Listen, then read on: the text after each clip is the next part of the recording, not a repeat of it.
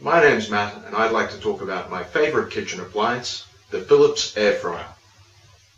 The Philips Airfryer contains a fan, a heating element, a wire basket, a specially shaped metal pan, a mechanical timer, and a variable resistor to control the temperature.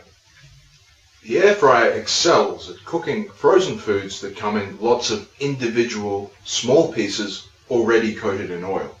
Spring rolls, curly fries, potato gems or tater tots, and shoestring French fries all work exceptionally well in this machine. Pastry and larger items such as meat pies tend to dry out in the air fryer. Likewise, frozen pizzas, my favorite Dr. Oetker, don't fit, unfortunately.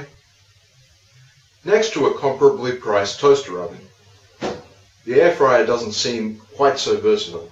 However, there's one particular advantage, and it has to do with cooking lots of small, individual pieces of food like I mentioned before.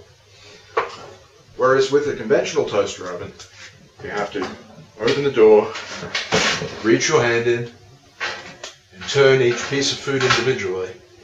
The air fryer allows you to simply grab this handle, shake the basket, and turn all the pieces of food at once. Additionally, there's a large window of time in which the food goes from golden brown to golden brown and very crispy. With the conventional toaster oven, that window is shortened to golden brown and crispy, or burned beyond recognition. Retailing for around $200, the Philips Airfryer is a quick and convenient way to prepare most of your favorite frozen foods.